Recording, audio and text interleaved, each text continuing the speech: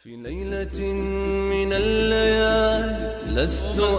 अगर भाई भाई आप कहते हैं इस्लाम बहुत अच्छा है, इस्लाम इंसानियत सिखाता है, तो काफिर क्यों बोलते हैं मुझे?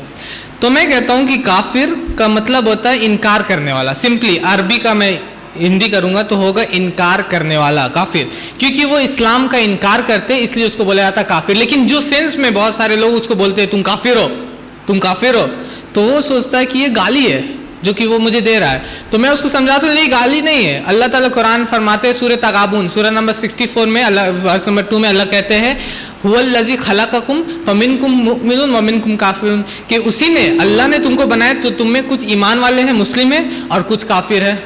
तो ये कोई गाली नहीं हुआ है कि नहीं।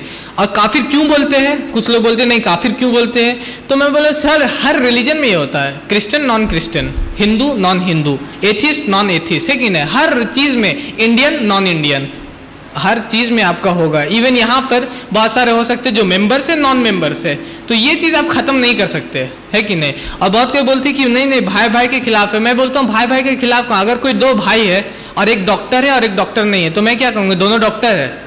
नहीं, डॉक्टर को मैं डॉक्टर बोलूंगा, जो डॉक्टर नहीं है उसको बोलेंगे डॉक्टर नहीं है। उसी तरह जो मुस्लिम है मैं उसको मुस्लिम बोलता हूँ, जो गैर मुस्लिम है, जो काफिर है, मैं उसको काफिर बोलता हूँ, है कि नहीं। और फिर भी लेकिन अगर कोई गैर मुस्लिम मुझे बोलता नहीं मुझे खराब लगता है ये काफिर, मैं बोलना आप मुस्लिम बन जाओ, फिर मैं देखूंगा कि आपको कोई काफिर बोलता है कि नहीं। अब जैसे आंसर से